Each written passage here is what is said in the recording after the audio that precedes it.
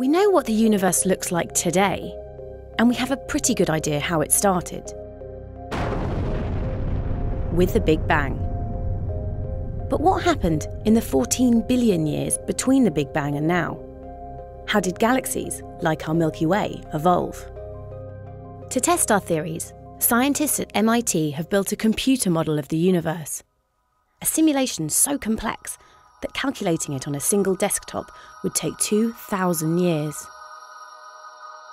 They modelled a volume of space almost 350 million light-years across, a large enough chunk to be representative of the whole universe, but detailed enough to delve into individual galaxies, a feat no other team has managed. The model doesn't just tackle the universe's huge range of scales. It also richly describes the forces at work, much better than previous attempts. By factoring in the laws of physics and a variety of theories about how gases cool, stars evolve and black holes grow, the model recreates both the galaxies and stars we can see and the dark matter and dark energy that we can't. The simulation starts just 12 million years after the Big Bang, when things start to get interesting. Dark matter clusters together under the force of gravity. If we could see it, it would look like a web. In fact, scientists call it the cosmic web. Where dark matter is densest, shown as bright pink spots, ordinary matter also clumps and forms into galaxies. Now we're looking at the ordinary matter.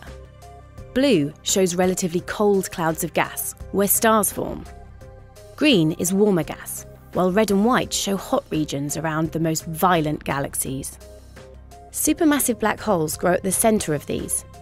As they gobble up matter, they superheat the material around it, blowing out gas in these violent white bursts. Over time, this enriches the space between galaxies with warm but sparse gas.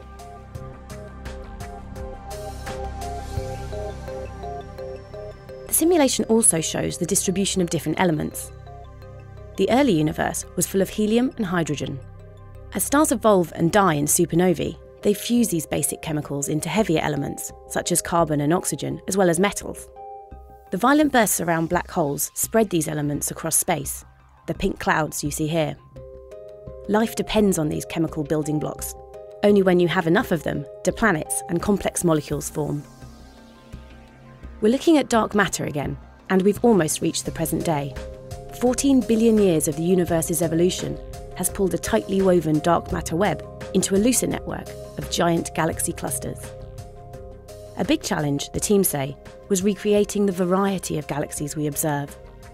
The model's 40,000 galaxies include this spiral one, like our Milky Way. In fact, the simulation produces a world that's remarkably similar to the real universe, as we see it through our telescopes.